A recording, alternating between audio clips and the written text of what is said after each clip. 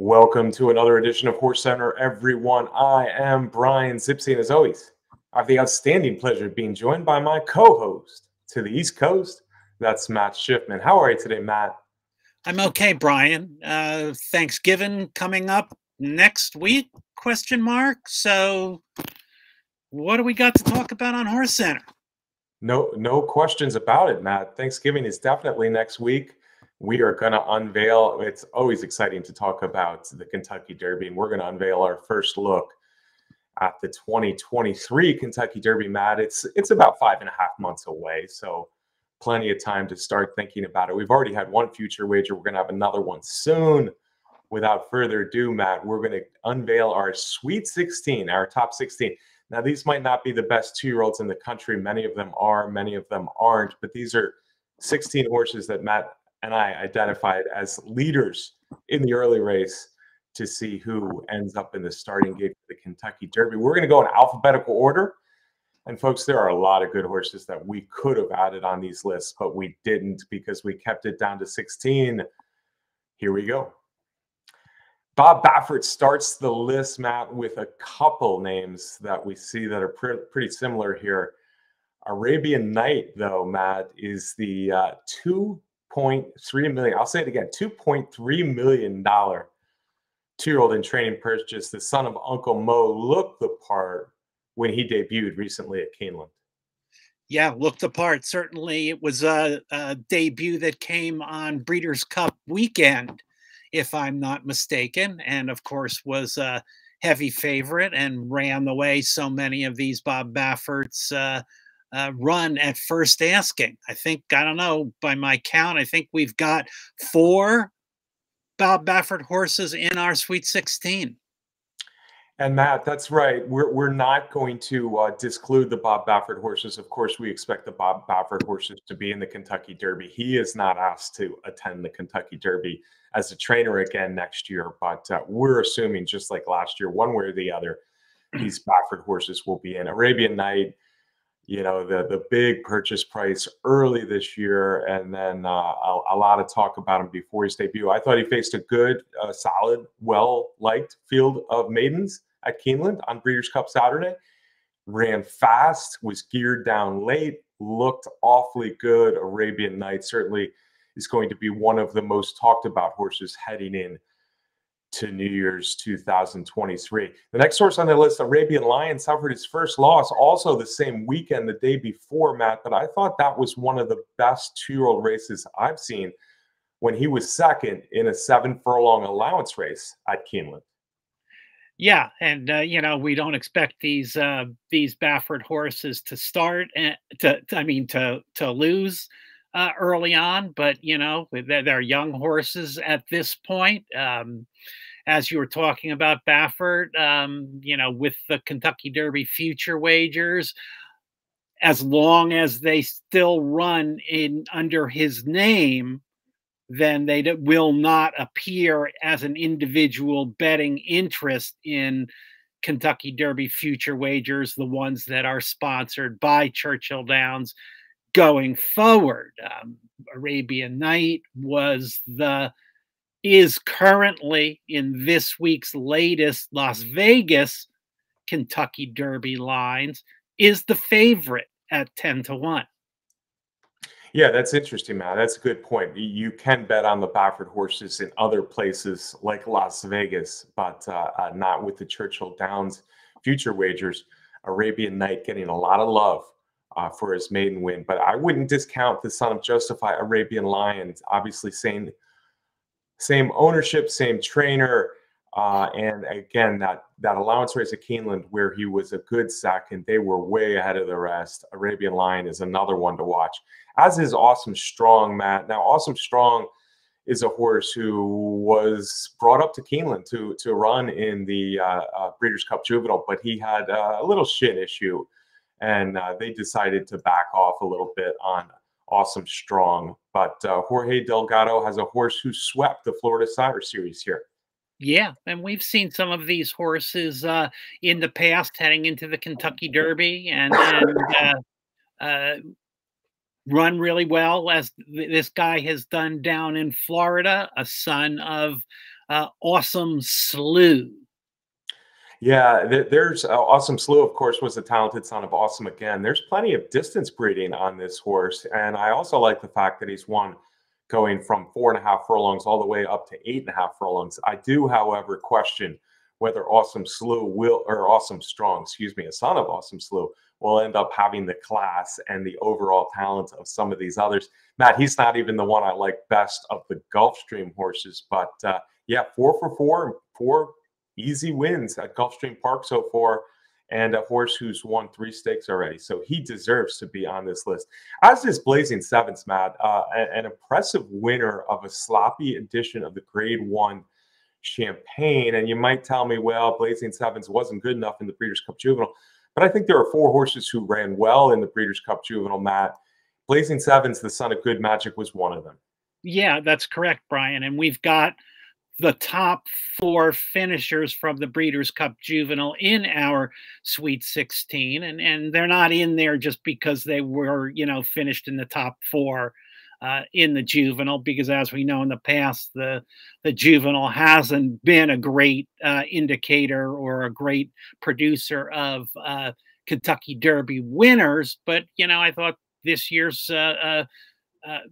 field in the Juvenile was a pretty good one. Blazing Sevens for Chad Brown was 3rd in the Hopeful before that sloppy track win in the Champagne.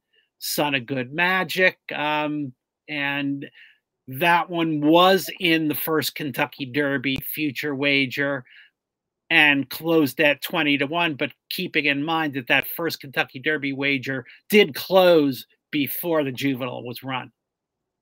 Yeah, there's a couple things I want to mention about Blazing Sevens. First of all, maybe a horse to keep an eye on if we do have a wet track coming up to big Kentucky Derby preps. We're also talking about Kentucky Derby preps of Europe because, of course, the preps start soon, and Blazing Sevens will be a horse to keep an eye on an off track, perhaps. But as a grandson of Curlin, one of our best sires of the last 15 years or so, I think Blazing Sevens. It'll be interesting to see what Good Magic can do as a sire, maybe the best son of Curlin early on in his career, and Blazing Sevens will be representing Curlin as a grandson. All right, Matt, we're going to go on to the next 4. Again, we're moving alphabetically here, folks. This is not in order of preference. The next 4 will include this group, and of course, the name that jumps off the page, Matt, is the horse on top. Another Bob Baffert, Cave Rock, heavy favorite in the Breeders' Cup Juvenile, but he got beat. He got beat, but he ran a pretty good race still in the Breeders' Cup Juvenile. Yeah, that is true, Brian. Having had won his first 3 races very, very impressively for Mr. Baffert. I think you and I mentioned the same thing in our Breeders' Cup review show last week, that we thought that Cave Rock left at least some significant part of his race on the track before he even got in the gate. But apparently, from what I've heard and read and heard Baffert saying, he has always been a high-strung horse that is going to need to learn to contain that energy and funnel that energy in a more positive way moving ahead. Keeping all that in mind, finishing second in that Breeders' Cup Juvenile field was pretty good. Yeah, and we talked about Blazing Sevens coming out of a 4th in the Breeders' Cup Juvenile, Cave Rock coming out of a 2nd. I should say that the Breeders' Cup Juvenile, you mentioned, doesn't have the greatest history translating to Kentucky Derby success. But on the other hand, the last time the Breeders' Cup was at Keeneland, we saw horses out of that Breeders' Cup Juvenile run very well in the Kentucky Derby. Horses like Essential Quality and Hot Rod Charlie didn't win the Derby, but certainly ran very well coming from that Keeneland Breeders' Cup Juvenile. Cave Rock, yeah, he did not look good before the race, but 3 big wins in California and still not looking good before the race. Ran a good second on the lead, held on well for second in the Breeders' Cup Juvenile. Maybe he has things to work on mentally before we get to a crazy environment like the Kentucky Derby. Next on the list, Matt, is Champion's Dream. Champion's Dream, You haven't heard a lot about him probably, but he's a very well-bred son of Justify. And if you look at his form, you could maybe draw a line through the slop race. So on a fast track, he's been finishing well, including a recent stakes win at Aqueduct. Yeah, and keeping in mind, Brian, what you said about the really impressive performances, both of them on fast tracks, and then taking a loss on the slop. So we'll see going ahead what Champion's Dream will do. Maybe with that victory in the Nashua, trainer Danny Gargan will probably have more options to either run this guy in Florida next or stay on the trail in New York, which was and has been much more productive the last couple of years than it had been several years before. Yeah, certainly last year the Remsen was quite good with an exciting, if not controversial, stretch battle with Mo Donegal and Zandon. And this year, I would expect to see Champion's Dream, who's coming off that Nashua win where he finished pretty well. I know the time wasn't all that, but Champion's Dream probably caught the worst part of the track during that day and might be still a horse to watch, probably Remsen bound. Next horse on the list, Matt, if we're talking about impressive debut winners, Echo Again has to be mentioned because Echo Again, a son of Gunrunner, got a whole lot of talk after his debut win at Saratoga. He couldn't back it up next time, though, when he stretched out for a graded stakes attempt. Yeah, that's true. And I think, as we know, Steve Asmussen really makes it a goal to bring out some of his good 2-year-olds and have them ready to roll up at Saratoga. A young horse, he didn't come back and run as well on the different racing surface down in Kentucky, but I certainly wouldn't discount that this horse. After that, as we know, Asmussen runners have a way of getting better and better as they mature. I'm sure this guy will get a little bit of time over the winter following that race in Kentucky, and we'll see where he goes after that. It's interesting, folks, as we run through this list of horses, keep an eye on the names of the sires in there. It's a lot of horses that ran really well pretty recently. Names like Arrogate and Justify and Gun Runner and Good Magic. And so it's interesting, a whole new breed of stallions taking over. Yeah, absolutely. We've seen that in recent years where the young sires are doing well, and young sires that, of course, we remember. We'll miss Arrogate, but Gunrunner looks like the top young sire in the country right now. And Echo Again, it would be easy to have not included him on this list, Matt, after a poor Iroquois. But I don't think that was the true Echo Again. This looks very good in workouts before and after. I'll mention he's working well since that loss in the Iroquois. And the Iroquois was hung out wide, ran fast, battled on the lead a little bit, and then didn't show up late. But I would think Echo Again is a horse who could bounce back. And with those workouts, good workouts since, he might bounce back sooner rather than later.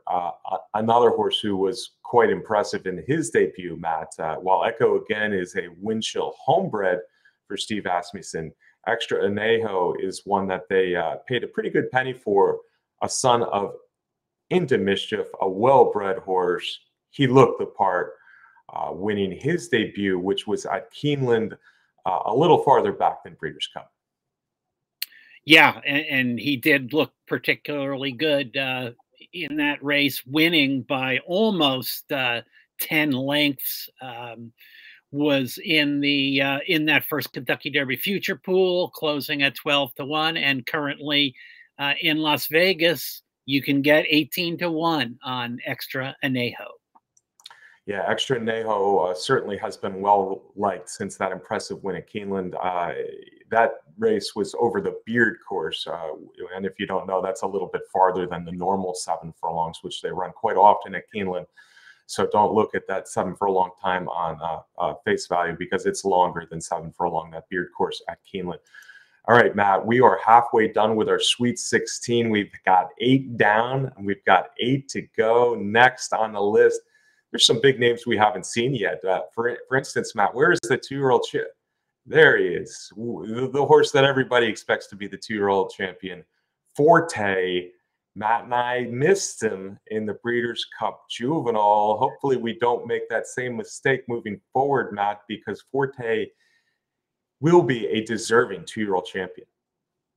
Oh, absolutely. I mean, with his record of 4 wins from 5 starts, 3 Grade 1 wins already, he sits on top of the Kentucky Derby points qualifying list right now by a big margin. He probably has enough points already. I think he's got 40 points already to get into the Kentucky Derby field.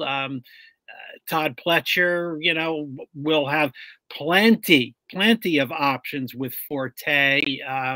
Obviously, liking Keeneland, as we know from the Breeders' Cup Juvenile win, so they could go back to the races at Keeneland, to the Bluegrass. I'm sure he will be at Palm Beach Downs in Florida training for the winter, so he's got all those races in Florida also. Yeah, absolutely. There's a lot to like with Forte. Most of all, his Breeders' Cup Juvenile performance. He's got just a little bit of tactical speed, but certainly he's proven he can pass horses. He won a tough battle the race before. He's already got 2 Grade 1 wins going 2 turns, not to mention 3 overall Grade 1 wins. Forte, Pletcher's best right now. Well, the best 2-year-old male in the country, the best 2-year-old in the country this year he's been. So Forte, a horse certainly that should have a strong spot here in our Sweet 16, and he does. He's also a horse who's got some distance pedigree in both sides of his breeding. So it'll be interesting to see what Forte can do off such a good 2-year-old year. Next horse on the list, Matt, is a 2-year-old I like a lot, and you might not know it if you haven't been watching races other than Graded Stakes, because Giant Mischief has yet to make his stakes debut. But a well-bred son of Into Mischief, we'll see if he can get 10 furlongs. But he was good at Horseshoe Indianapolis in his debut, overcoming trouble, going short. Then he went 7 furlongs against the heavily favored and well-liked Arabian Lion. And Giant Mischief fought him off on the rail, beat him in the last 100 yards in that allowance race. Like I said, it was one of the most impressive 2-year-old races I've seen all year. Matt, they finished no less than 17.5 lengths over the next best in a pretty big allowance field at Keeneland. Yeah, Brian, and looking at what you mentioned, that this horse made his debut at Horseshoe, Indiana, that should not in any way be viewed as a negative, because Brad Cox frequently starts horses first time at Horseshoe, Indiana, and he's done that with some very good horses, whether they've been potential Derby horses or some of his really great fillies and mares that he has turned out. But if you noticed from that graphic, and I'm sure it'll be back up on the screen in a minute or two, wow, okay, I see it there, Brian. Brad Cox. We got 3 of his horses coming up just coincidentally here in alphabetical order. We mentioned that we had 4 from Bob Baffert in our Sweet 16. We got 4 from Brad Cox in here too. Yeah, Brad Cox is well represented in the 2-year-olds. He's got some good-looking 2-year-old fillies that have run recently as well. And Matt's right, Monomoy Girl for one, yes, was the horse who ran early. That is what now is called Horseshoe Indianapolis. Giant Mischief looks very good to me in his first 2 starts.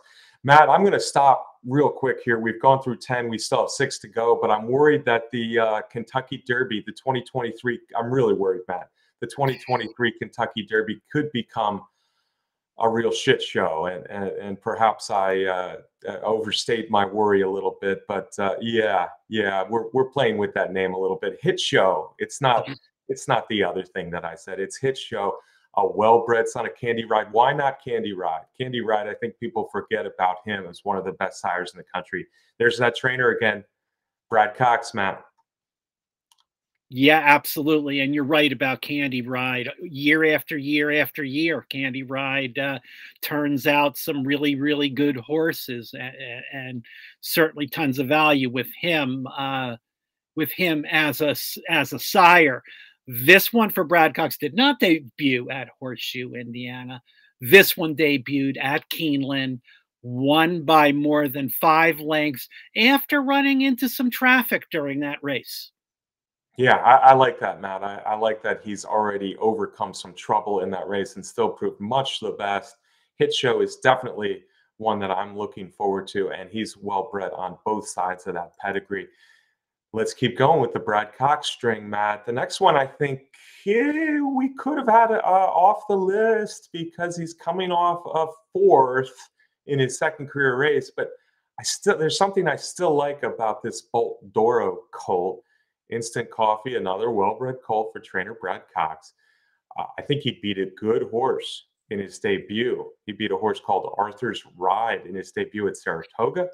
He came back. I thought he was too far off the pace, but obviously that Breeders' Futurity, the Grade 1 Breeders' Futurity, stretching out to a mile 16th, came back as a key race because Forte moved off that one and won the Breeders' Cup Juvenile. Yeah, and it was a big field, as you mentioned, Brian, a very competitive field. A lot to ask of a young horse like this. You mentioned Bolt Doro, another one of these youngish sires that we were talking about earlier in the show, and he's already produced several promising runners. Yeah, a talented son of Medagliadoro, so it should become as no surprise that Bolt Doro is becoming a nice young sire. And Instant Coffee, despite the fourth in the Breeders' Futurity, is one that we have our eye on who might be able to move forward off that performance. All right, Matt, 4 to go. Let's do it. We got 4 more. We got some big names. I'm going to say it, Matt. It probably won't come to fruition. By the way, this is our 4th straight Brad Cox. I beat you to the punch there. Oh But yeah. if there was one horse right now who I had to put, we didn't do 1 through 16, we did alphabetical, but if there was one horse I had to put at number 1 right now, I don't know if it wouldn't be Loggins, because that debut was really good, and that performance in the Breeders' Futurity, which has since been flattered, obviously, was also really good.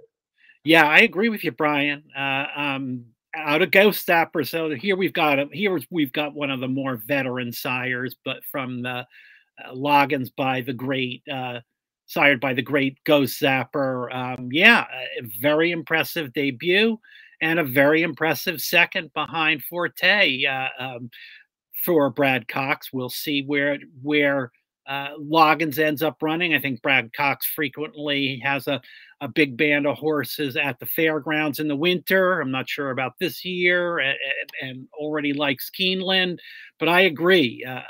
Even though he's 1 win, 1 second, he's got a look of a horse who is going to do better with longer distances as the Derby Trail heats up. And that may be one of the reasons that we will see him at fairgrounds with the lengthening of the Derby preps that they instituted last year. Yeah, Loggins was very impressive in that Breeders' Futurity. It became more so when Forte did what he did in the Breeders' Cup Juvenile. Loggins ran a very good race because Forte and Irad Ortiz were crowding him, to say the least, in that stretch run, and Loggins just kept on running off of only a debut performance. So certainly Forte had him in experience there. Forte came back big in the Breeders' Cup Juvenile. Loggins, on the other hand, Cox decided, hey, this is a Kentucky Derby horse. I have no doubt about that. And Brad Cox seemed to be saying he doesn't have doubt about that, because he could have run Loggins as probably the 3rd choice or so, 3rd or 4th choice in the Breeders' Cup Juvenile. And it looks like he would have had a real shot. But he decided to give him a little bit of time. And this expensive horse, who's looked so good in his first 2 starts, will wait for a 3-year-old run, pointing for the Kentucky Derby. Matt, Safi Joseph has become a mainstay with these 3-year-old preps, Kentucky Derby preps, pretty much all year long, but especially the Kentucky Derby preps, especially down in Florida. Mr. Ripple, I guess I mentioned earlier that I didn't think Awesome Strong was the most impressive 2-year-old male who's run at Gulfstream Park this year, because I think that goes to Mr. Ripple. Son of Dialed In debuted at a mile and he did really good. He made things look easy in winning that 1-mile debut at Gulfstream Park. Yeah, and I think that's noteworthy that Safi Joseph had faith that Mr. Ripple would be able to handle the mile going at first asking. Yeah, and Safi, the last few years he's been picking up a Derby prep in Florida at Gulfstream during the Champions Meet. Yeah, Safi Joseph is here to stay, and Mr. Ripple, by the way, son of Dialed In ran a very good Kentucky Derby years ago. Next on the list, National Treasure. I guess, you know, you got Cave Rock, who beat him twice in a row, and you got horses like Arabian Night, who people have already jumped on as the Baffert with all the potential. But tell you what, National Treasure has done little wrong. Son of Quality Road. He was a little farther back in the Breeders' Cup Juvenile than I thought he would be. Not too far back by any means, but he was a little farther back in that Breeders' Cup Juvenile.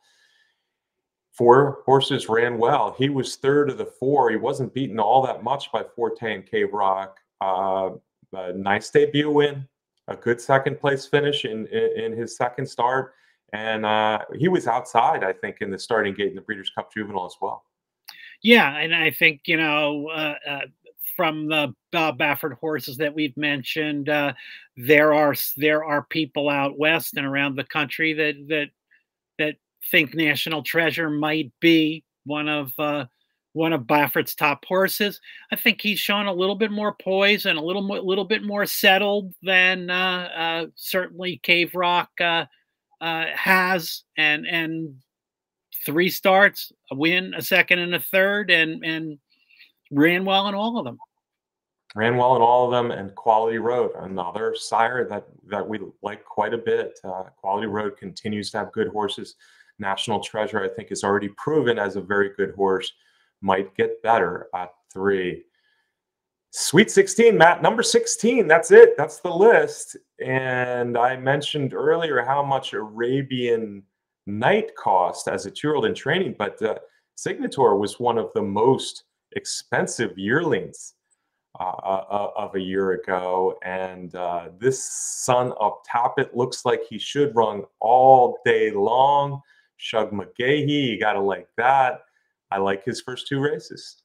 Yeah, you gotta like his first 2 races, a win and a second, both of them coming at Aqueduct. Particularly noteworthy is that both of them came from off the pace, and since racing moved back to Aqueduct after Saratoga with the Belmont meeting run at Aqueduct, and now they're, you know, regular Aqueduct meet going on. Aqueduct has not been a place where it has been easy to come off the pace, so it's particularly noteworthy that with that running style and being a son of Tappet and a pedigree for a horse that is going to do better as races get longer, Signator, deserving member of our Sweet 16.